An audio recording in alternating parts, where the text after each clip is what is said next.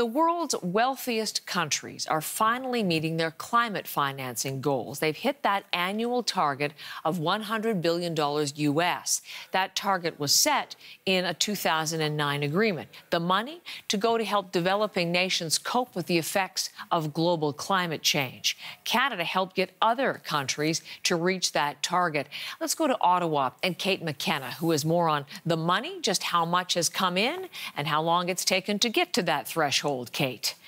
Well, Heather, as you mentioned, this target is 2 years overdue, but the world's wealthiest countries have hit their goal that was set in 2009 to pay $100 billion US annually to some of the poorer countries of the world. We can see there that in 2022, they managed to hit almost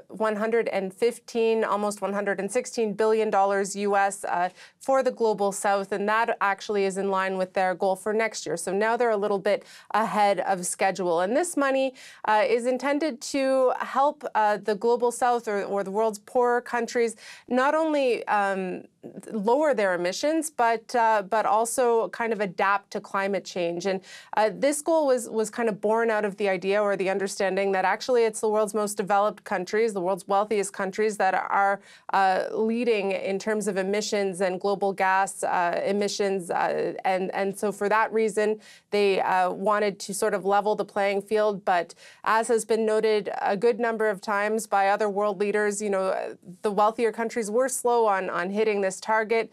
But this was an initiative that was led actually by Canada and by Germany. They were co-chairs of this initiative. And Stephen Guilbeault, Canada's environment minister, says they were working regularly with the other countries, asking them to report their numbers, putting a little bit of pressure on them to hit their goal. Here's what Environment Minister Stephen Guilbeault says.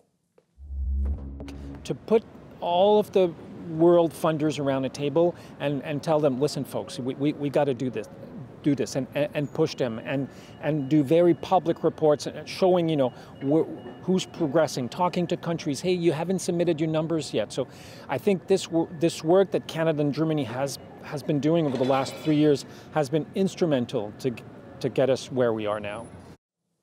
So a little bit of good news that these countries have hit this goal, but it does come with some caveats. Heather, for instance, we can think of the fact that $100 billion is not really the same in terms of purchasing power as it was when that goal was made in 2009. And the needs are urgent. In fact, we've heard from the OECD that estimates that by 2025, developing countries will need about $1 trillion US in order to invest in climate change adaptation and mitigation. And that figure is expected to increase. So there will be a new goal that will be set at the COP, at the climate conference that's set to be held in Azerbaijan this November. Heather.